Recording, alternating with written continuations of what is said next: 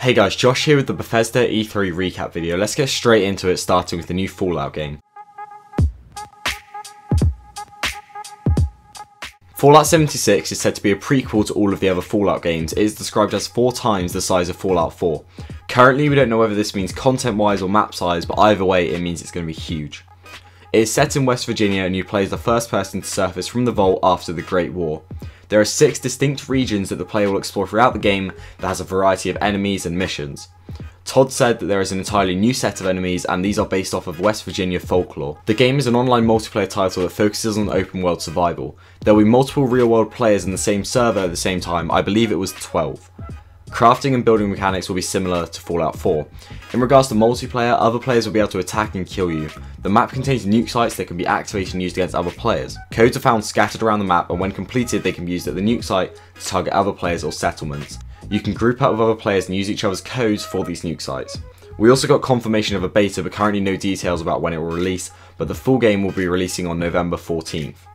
The Fallout 76 Special Edition was also announced, called Power Armor Edition. It contains a full-scale wearable power armor helmet, canvas carry bag, glow-in-the-dark world terrain map, 24 collectible Fallout figurines, a steelbook case, in-game items, and access to the Fallout beta. This edition costs $200 and available to pre-order now. Following on from the Fallout 76 news, Fallout Shelter is now available on PS4 and Nintendo Switch for free. Rage 2 is set in a post-apocalyptic world ruined by an asteroid which killed 80% of the world's population. The E3 trailer showed off the Eden Space Center mission, and the link will be down in the description to watch the whole mission. One of the main things revealed about the game was that any vehicle you could see is able to be driven. Currently the release date is set to be spring 2019.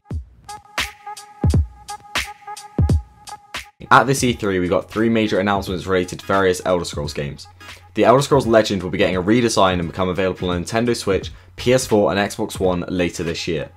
Any progress currently made on the game on mobile or PC will carry over to these editions when they release.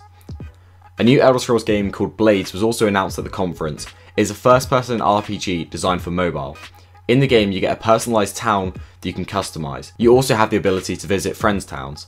There will also be a one-on-one arena mode with other players and an Abyss mode which is essentially an endless dungeon system. The game will be free and you can currently pre-order it on the App Store or Google Play Store. Finally, we received an extremely short teaser for the next Elder Scrolls main game. Currently the only information we can see about it is a setting, but make sure to stay tuned to RectifyGaming for any other information that comes out.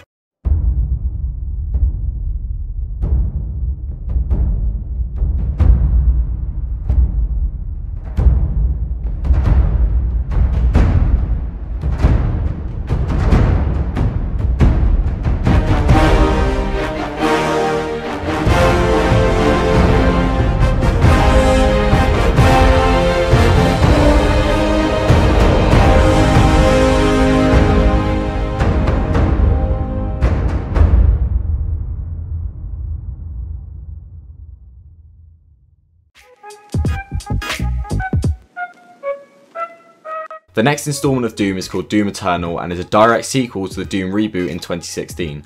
The game takes place on Earth but is attacked by Hell's forces after the previous game.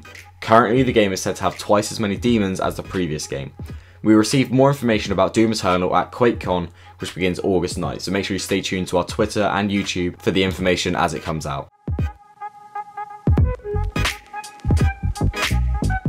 The next Wolfenstein game is called Youngblood. The main characters are Jessica and Sophia, who are trying to resist the Nazis during the 1980s in Paris.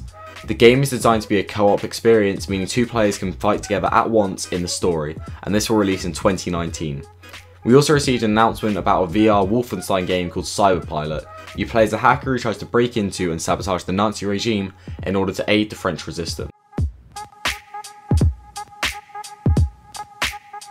Prey is receiving a free update with a large influx of new content. This will include 3 new game modes, Story Mode, New Game Plus, and Survival Mode. The reveal also came with a trailer for Prey Moon Crash. Players fight to escape the moon for an endless run. Every run is said to be different and is available now for $20. We also got an announcement for an upcoming DLC later this year called Typhon Hunter. This is a multiplayer 1v5 prop hunt style game mode. Prey Transtar is a new VR experience for Prey coming out later this year. As well as an incredibly short Elder Scrolls 6 teaser, we got a short trailer for an upcoming game by Bethesda called Starfield. Currently nothing else about the game is known.